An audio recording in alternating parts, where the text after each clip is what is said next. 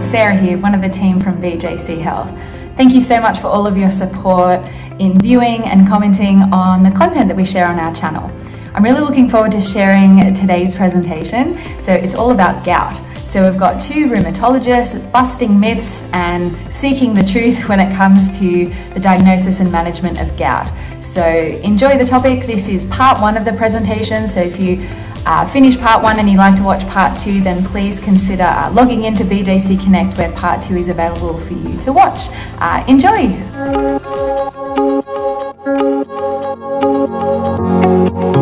My name is Irwin. I'm the Medical Director of BJC Health, and I'm again warmly wishing you that you have a good night with us, and thank you for joining us.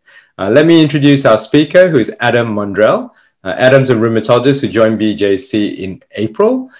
He's been a lovely addition to the team, having done a lot of his work in Tasmania and also around Maundrell, but he's kind of consolidating at Parramatta. Adam has a particular interest of gout, which is why he's giving tonight's talk. So over to you, Adam, and I'll let you start. Thanks, Owen, and welcome everyone. Thank you for joining tonight. So tonight I'm going to give a bit of just a quick rundown of what gout actually is. And then really I'm going to go through and try and bust a lot of myths. I think all rheumatologists find there's a lot of misinformation out there about gout. There's a lot of wrong information given to people, and patients are always coming in with the same false facts, I suppose, about gout. So I'm just going to try and talk about those so that we can all be on the same page. So what is gout, first of all? So this is the classic textbook looking joint that's affected by gout, and that's the big toe. When it gets really painful, red, swollen, might feel hot as well. Now, the thing with gout is it can affect any joint, but the critical thing is it's always very, very painful. Now, I've treated people that are like young footballers admitted to hospital in tears because they can't put any weight on their joints. It's really painful. And even if you don't treat it, usually it will settle down and go away on its own within a few weeks, anywhere from 1 to 3 weeks. And then you're left fine, wondering what on earth just happened. For some people, that might be it. Another time, other people might happen in a week or a month or in a year. But the critical thing is in between these episodes, people feel fine. As I said, it can affect any joint. This is someone else I saw that affected their wrist, nearly anywhere in the body, not quite everywhere. So underlying this, what it is it's due to a buildup of uric acid. Now, uric acid is just a breakdown product from things we eat and drink. And for some people, the level gets high enough in the blood that it starts to deposit in joints and tendons. And then intermittently, it can trigger that acute inflammation that causes the pain and the swelling and the redness. So now we'll go through some of the myths that I commonly hear from people. The first one is my gout was diagnosed on a blood test. Now that is completely wrong. It can't be diagnosed on a blood test. And the reason for that is, first of all, lots of people have high levels of uric acid in the blood. It does not mean you necessarily have or will get gout. We don't know why some people with high levels of uric acid go on to get gout and others don't, but nevertheless, that's what we see. The other thing is during an acute flare-up of gout, the uric acid level on the blood test can be falsely low or in the normal range. And so sometimes people have an episode of gout, have a blood test, the uric acid level is normal, but that's actually a false time to check. So it's not an accurate way to diagnose. The only way you can know 100% if someone has gout is to actually take some fluid out of the joint when it's affected. So when it's swollen and painful, and that's an easier process and less painful process than it sounds, but to take some fluid out and look at the fluid under a microscope in the lab and look for the uric acid. So that's what we're seeing here in this. I don't know if you can see my mouse, but the blue and the yellow is the uric acid crystals that literally looks like that, all colourful and nice under the microscope. And that's how we make the diagnosis. Now, sometimes it's in a joint that's too small, like the big toe is often too small to put a needle into to get fluid out, or sometimes you can't get to the joint or when someone has a flare-up. So I always tell my patients, if you have a flare-up, just call me, or email me and we'll book you in. I'll see you that day definitely to get the fluid out. But sometimes for logistical reasons, it's just not possible to do that. And thankfully, in the last few years, we've got this new technology called a dual energy CT. Now, it's not a standard CT, so it's not available everywhere. But in Parramatta, there is one in Parramatta where we're working. But the dual energy CT helps to look for uric acid.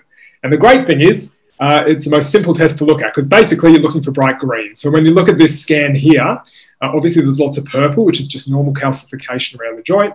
But the bright green that you can see around the knee, that is the uric acid. And that's another way we can make the diagnosis. It's not a perfect test, okay, because it doesn't always find the uric acid level. So up to 20% of the time, in someone who has gout, we won't see it on the dual energy CT.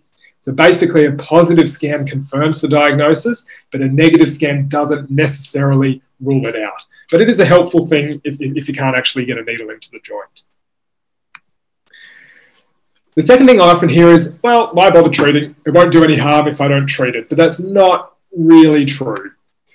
So why do we treat it? First of all, it causes a lot of pain. I'm a wuss with pain. I hate it. I don't know why I'd have it, if you didn't have to. And the good thing with gout is we can treat it, we can prevent it. So why put up with episodes of horrible pain if you don't actually have to? The other thing is we know that, people that are having repeated flares of gout, it impairs their function, it reduces their participation at work. And again, this is all preventable. So we don't have to go through that. Gout also has an association with high blood pressure and with diabetes, heart disease, kidney disease, and obesity.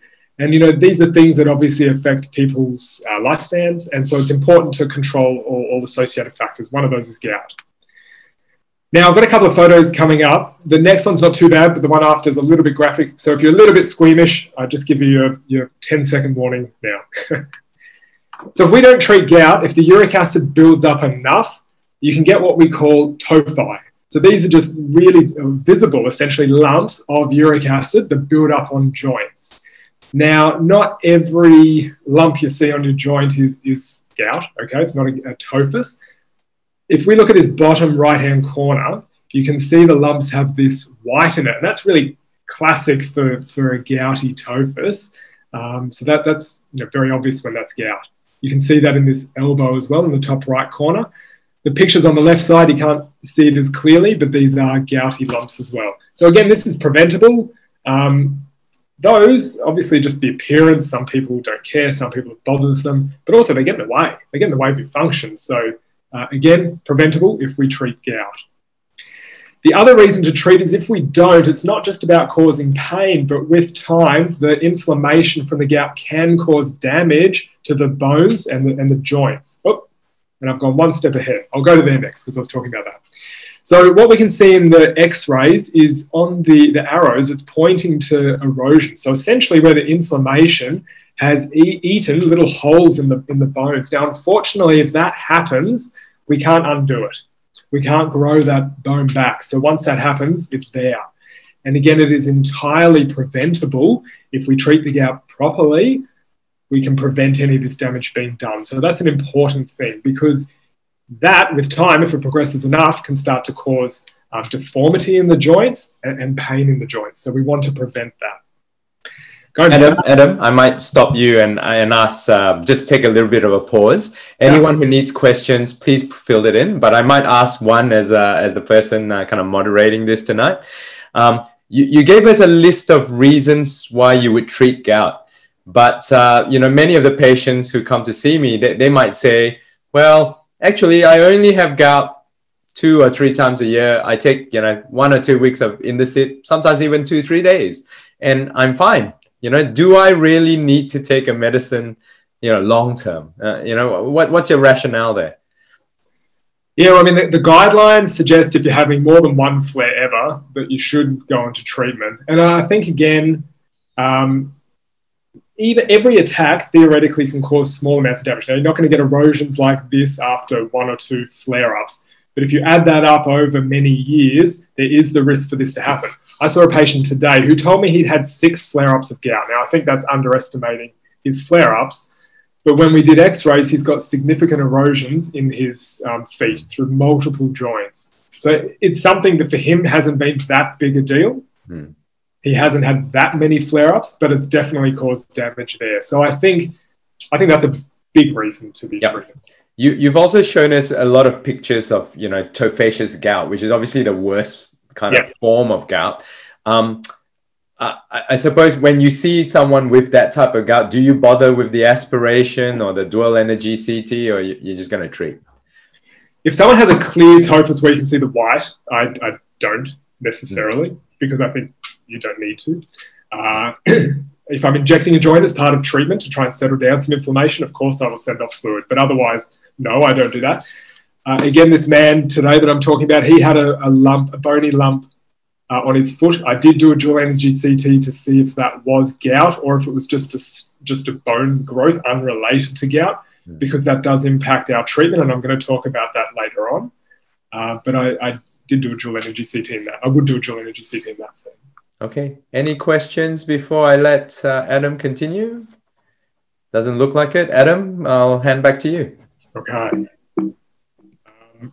So the next thing I often hear from people is, I can't cure this.